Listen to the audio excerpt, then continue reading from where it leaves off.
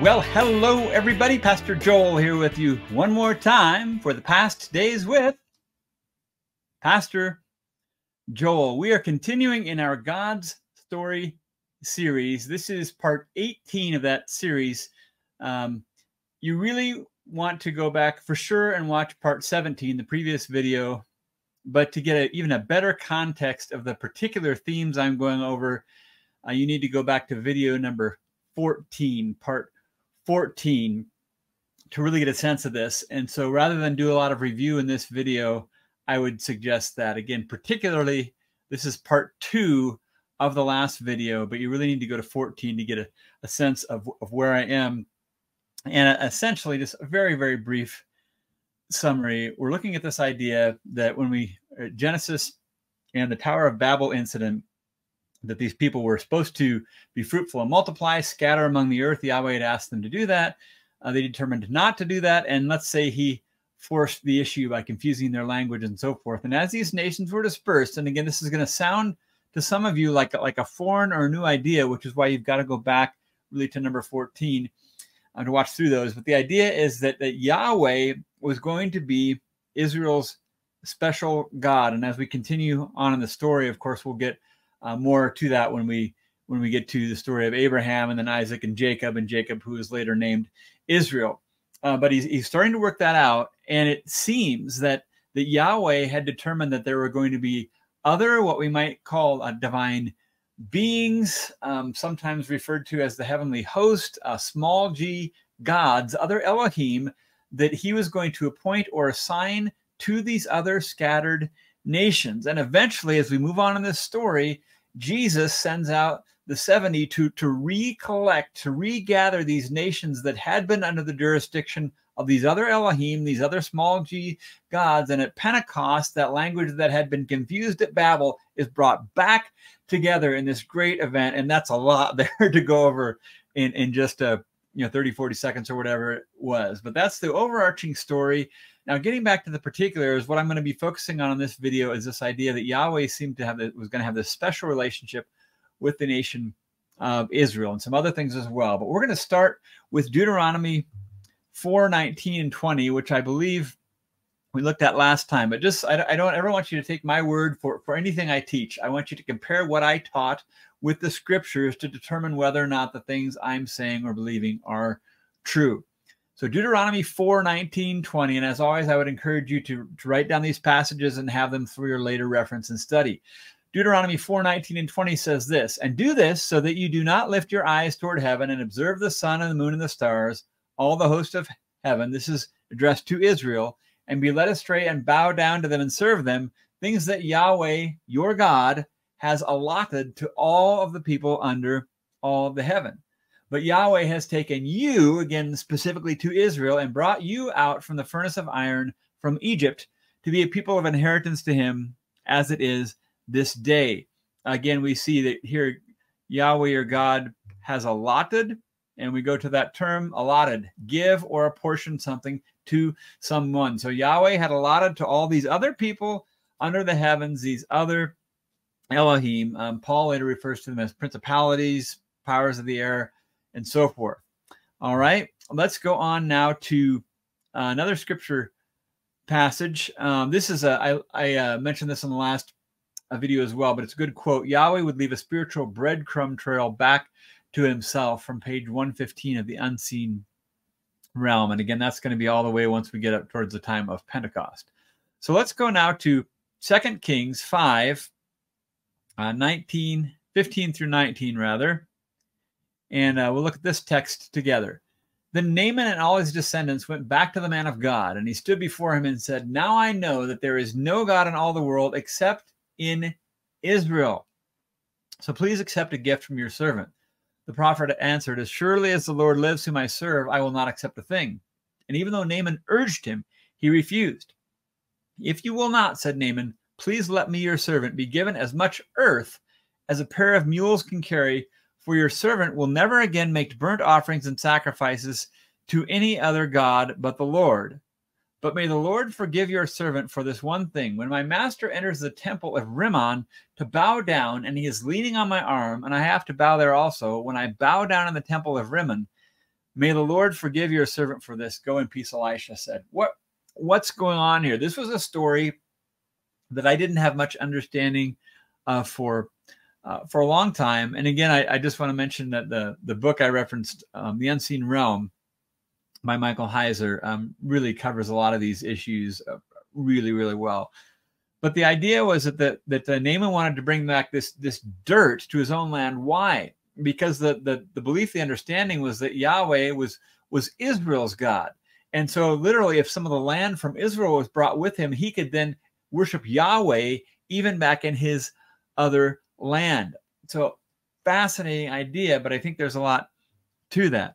Let's go on now and look at another text. This is Daniel 10, verses 13 and 20. But the prince of the kingdom of Persia stood before me for 21 days. And look, Michael, one of the chief princes, came to assist me. And I left him there beside the kings of the Persians.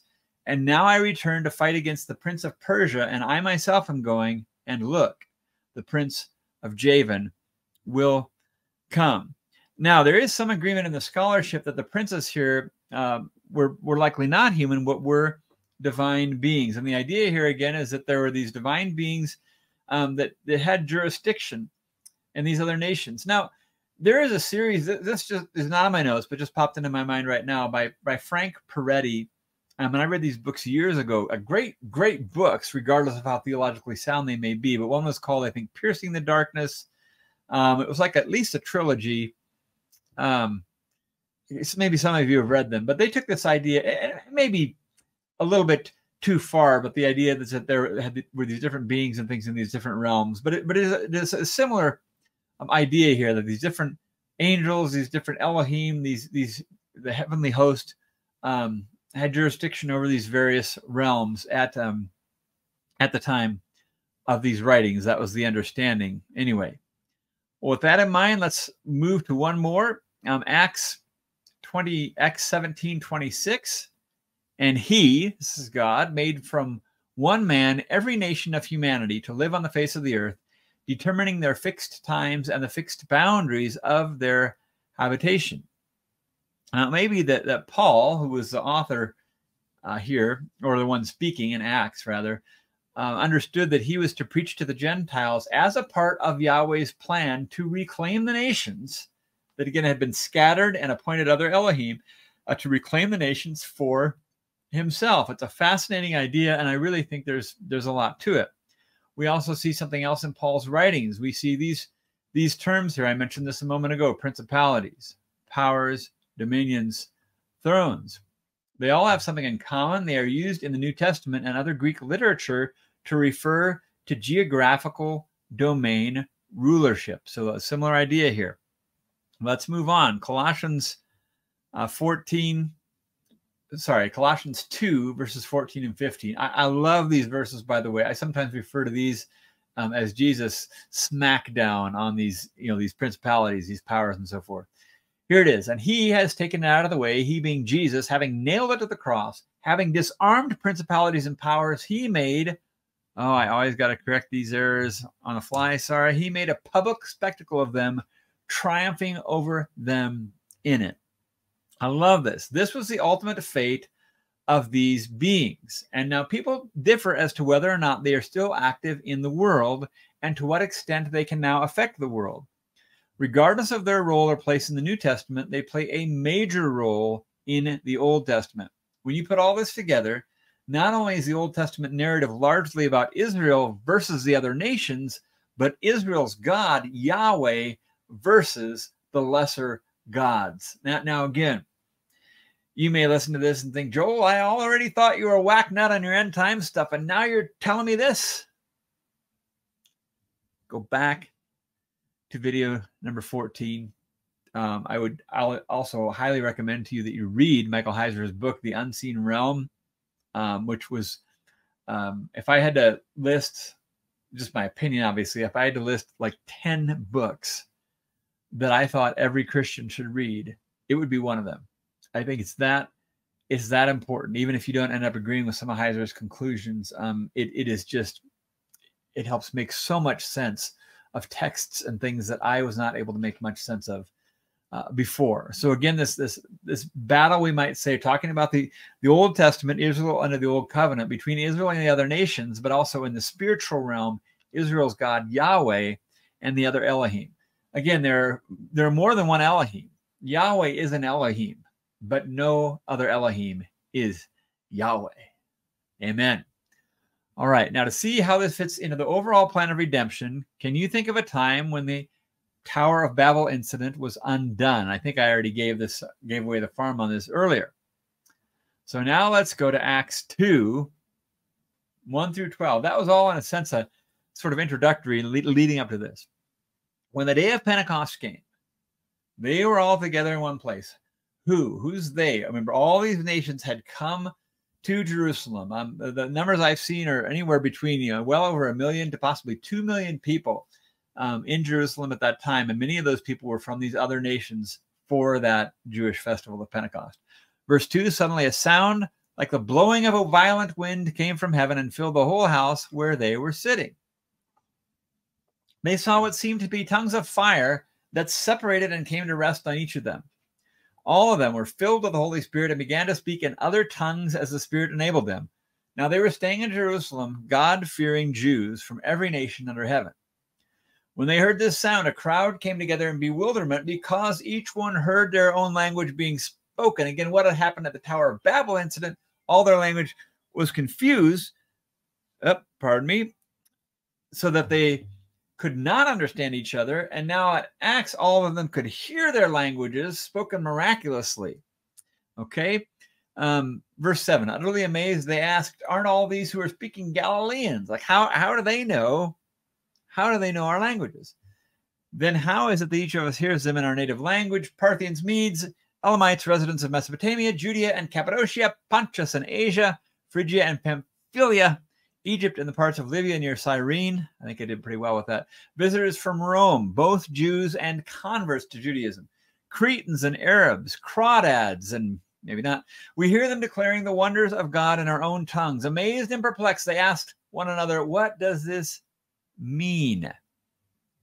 All right. And so what I am going to do here, I wrote in my notes, Joel, put your big face back on. What does that mean? That's what this means. And so I want to take just a little time here and try to explain this, to tie this together for us. So essentially, the first 11 chapters of Genesis are about Yahweh creating a good world, creating Adam and Eve, after which he said it was very good. Remember, good up to that point, after Adam and Eve, world very good. Just may I say that if we believe that this world is just bad and awful and terrible and wicked, and we just can't wait to get out of here. I read a book, some time ago, that was, the idea was, so many believers waiting for the rapture, why fight? We're on the next flight, which I thought was a catchy line, a little profound actually. But if that's the attitude we have, in my opinion, which I think is more than an opinion, we are going against Yahweh, saying this is a good world. And now you might say, it was good, but by Genesis chapter 6, it was terrible, it got flooded and so forth. But again, after the flood, what was the admonition? Again, be fruitful and multiply. I will never again, curse the land. I will never again flood the land. And I think this is a good world created by a good God. And yes, there are problems. Yes, there are issues. Yes, there is evil. Yes, there is suffering. No one's going to deny that. But this whole idea that it's just getting worse and worse and it's awful, it's hogwash. Okay? It's just not the case. And there are even, and I'll probably allude to a couple of these at some point, but even statistically, just so many things that are getting better in the world. Again, not at all being naive and, pulling the wool over my eyes to things that are happening. But a lot of that, world is terrible thing, and almost like this is so bad, it sucks, it's horrible, look what's happening. But well, that's the way it's supposed to be. So I guess we can at least celebrate that part. That really comes from dispensational teaching. It is not solid biblical teaching. It's just not. Okay. little unplanned insertion there. Again, let's sum this up. The first 11 chapters of Genesis, Yahweh creates a good world. After Adam and Eve, it was said it was very good. Adam and Eve are given free reign over the garden, except for the tree of knowledge of good and evil. Because of giving into the serpent's temptation and rebelling against Yahweh, they died spiritually the very day they ate the fruit. You might want to go back to some previous videos. I don't remember exactly what I've titled them, but I've done some work in Genesis as well, and you'll get an idea of my view there, that spiritual death did take place the very day that they ate. Okay, they died spiritually the very day they ate, kicked out of the garden. There's disagreement as to what role their physical death plays. Again, you can go back and check out those videos. Though, of course, no one denies that they died physically eventually. Again, that's not denied. But here's something that to really consider. The traditional, the widely held, the most popular, the most pervasive idea as to why the world is the way it is, the part that the suffering that is here, the wickedness and so on, is because of the fall of Adam and Eve in the garden. Well, I think there's more to it than that when we start considering this other view that I've been going over. And so let me just go back to my notes so I can be more succinct. If you asked most Christians why the world is the way that it is, they would likely say because of the fall of Adam and Eve. Certainly there's truth to this, but as we've learned over the course of the past several videos, the ANE, ancient Near East cultures, believed there were other events in addition to the fall that are the reasons for the way the world is, and to a certain extent that has been and is now.